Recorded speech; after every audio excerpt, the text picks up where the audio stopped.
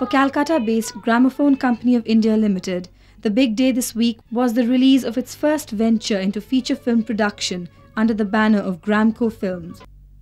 Bada Din pits an unlikely romantic lead, veteran actress Shabana Azmi, against a newcomer, model Marc Robinson.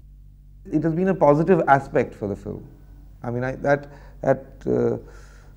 chemistry is required, and this chemistry has worked. Rather than having, I don't know, I cannot think of any other actor or any other actress now, but there is a certain chemistry which has to work, and it worked. I mean, they have both worked their way through the film. Through these two protagonists, the film depicts the trials and travails of the Anglo Indian community in Calcutta. It's about this man who sings in a hotel and is not getting anywhere, and this woman who owns this house. Husband is left. Both of them are jilted. Both of them are lonely. They had to be more helpless than an average Bengali,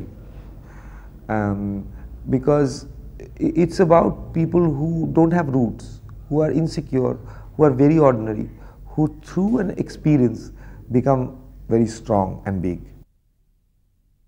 The kind of person that Lilian is somebody that I have not played, because she's an extremely cantankerous, abusive Anglo Indian landlady. She also smokes and drinks, and of course has the proverbial heart of gold. And for me, the challenge was to try and find not the cliched golden heart, but to play her in a way so that both her cantankerous behavior and her golden heart become real life experiences. And that, I think, was the challenge for me in this part.